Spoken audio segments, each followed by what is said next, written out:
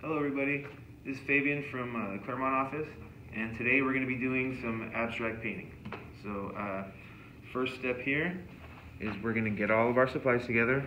We have paint, some tape, get a napkin so you can wipe your hands, some paint brushes, and we have a little cup of water here to wash off our paint brushes. So you're going to get your canvas. We've already started putting some tape on there, but you're just going to tape off sections however you want. Just make sure that they're big enough to paint in. And mine's pretty much cool like that. Maybe I'll add a little bit more, or maybe not. So the first color I'm going to do here is probably yellow. So you can get a lot of paint on your brush here. Bring it to the canvas and just go at it. I'm covering a lot of area, so I'm kind of going fast, but you guys could take your time if you want. And choose any color, doesn't matter. These are just the colors that I wanted to use.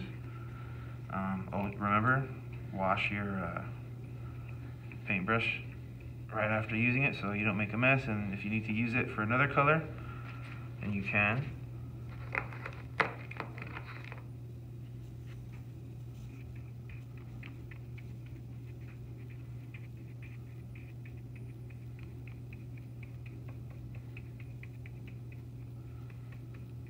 Make sure to go all the way to the line, because that's how we get the cool effect with the tape after we take it off.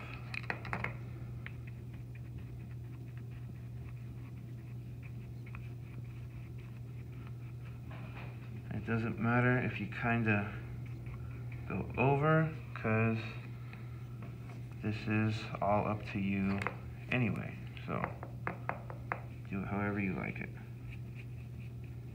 You don't have to use black, you don't have to use blue, don't have to use red, don't have to use yellow. Use whatever you want.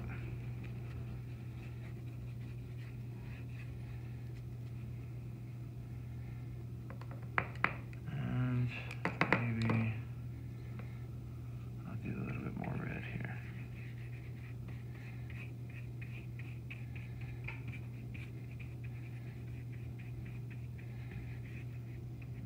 Cool, and that's it.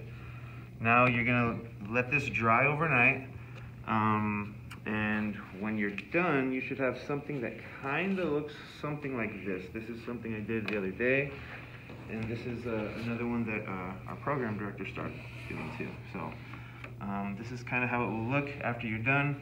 These are the parts where we took the tape off, and you can, use this as a gift. You can put this up to decorate your room or something, however you want to use it, and just enjoy.